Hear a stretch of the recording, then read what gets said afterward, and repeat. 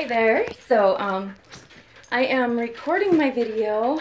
My phone is in a plastic bag because it's pouring outside, so I apologize for any noise. But as promised, I am going to show you what it's like to go canicrossing with your dogs, and we are almost all hooked up and ready to go.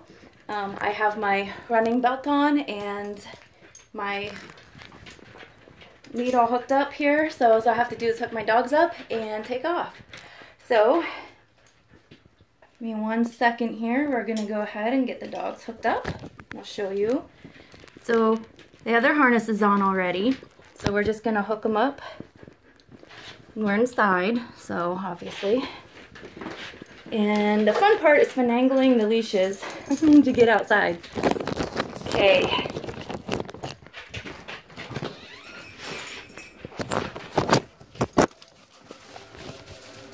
Hold up, guys. Whew. It is chilly and raining. So we always start off usually with a warm-up walk. So my dogs aren't full out of the gate quite yet because they know our routine.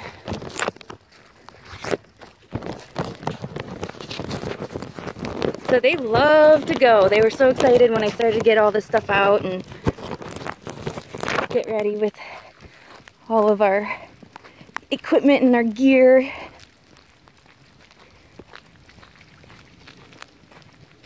We're not going to be out very long today, so I'm not going to take you guys the whole way with me. We're just going to be out for a little bit because honestly, I really didn't want to go running in this. This way, guys. Ready? Ready? Let's go. Come on. Come on, Nikita. Of course, Nikita's a little out of shape. Come on, pick it up. Let's go.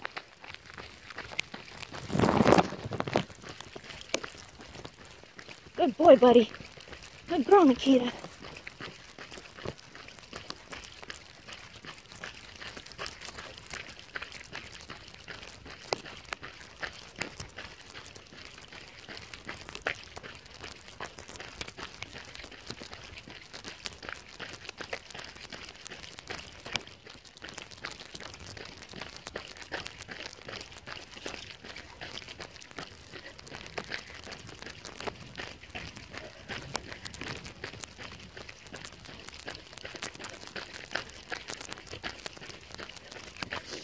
Nope, leave it.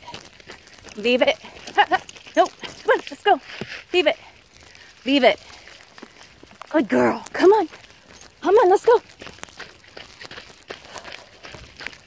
Come on, Nikita. Let's go. Good girl. Good girl.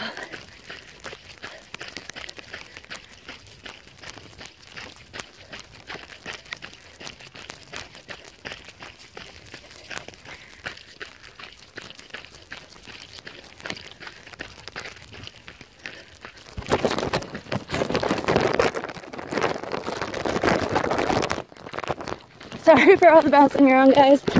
I don't have a very good system for this yet. Whoa, whoa, whoa, whoa. Oh, that's good. Good boy, good girl. Nope, leave it. Leave it. Good girl. Good girl. See, they don't always listen perfectly either. Once in a while, I have to get her attention. She's easily distracted. She like has ADHD or something. So we're walking now, and again, sorry about the noise.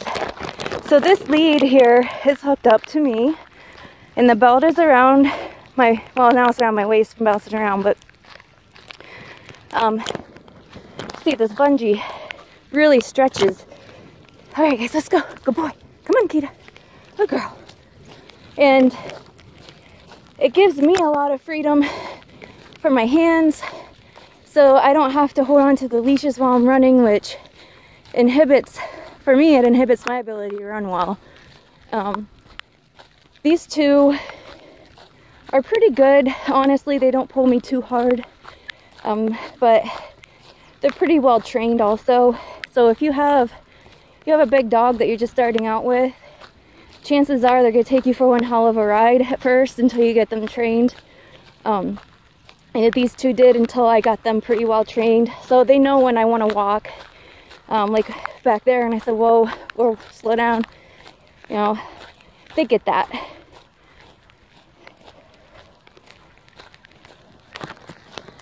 So aside from the rain, I absolutely love running out here. I just go right out my driveway. This is my dirt road that I live on, and it's just beautiful. You know, you're surrounded by nature and the trees. Usually there's not a lot of traffic.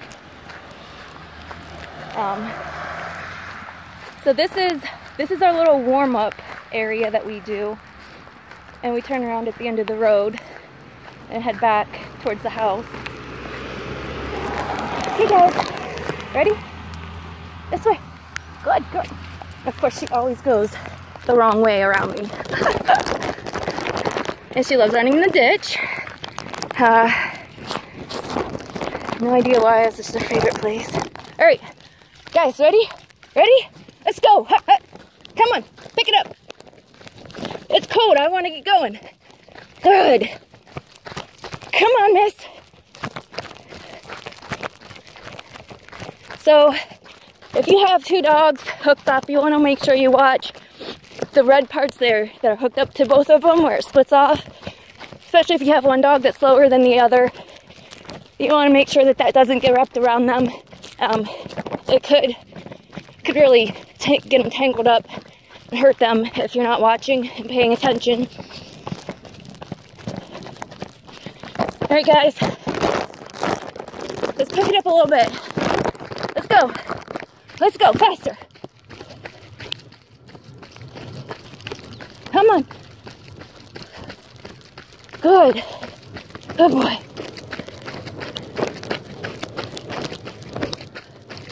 So right now we're probably riding at a decent pace of about 10 miles an hour. And if I let them, they'd keep this up probably for an entire mile. Whoa, whoa, whoa, slow down. Good. Hey, stop. Stop. Oh, stop. Nope. Whew, good boy. Good girl. Okay, let's go. Bear's more of a runner than my husky is. But in the winter time, she fares a lot better, so.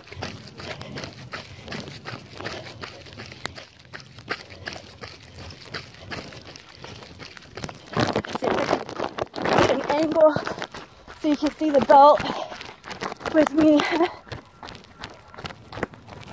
Usually there's a little bit more tension on it, and usually they are pulling me a little bit harder than this. Because right now we're at a nice jog of about 6 miles an hour. And of course it's just a light pace for them.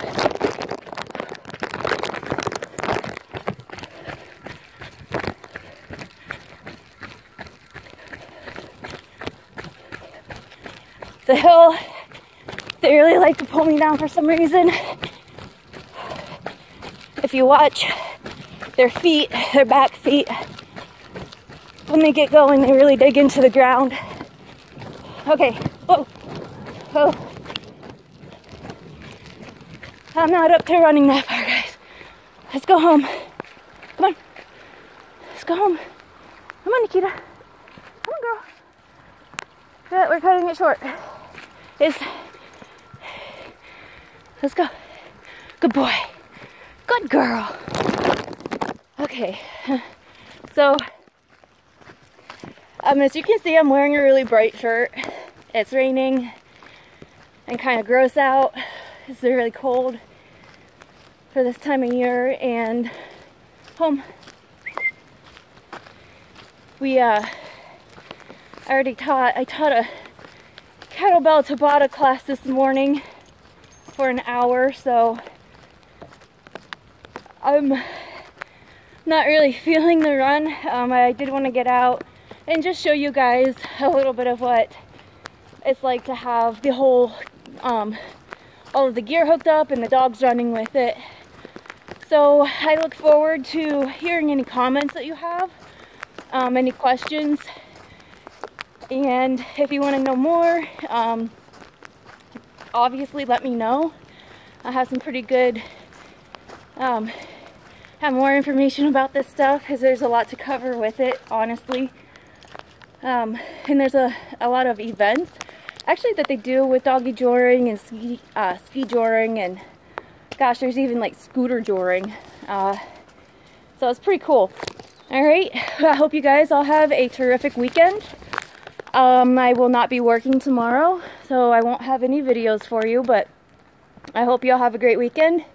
Get out there and enjoy Mother Nature a little bit. I hope you find a way to get a workout in and get those endorphins released. Alright, see you later.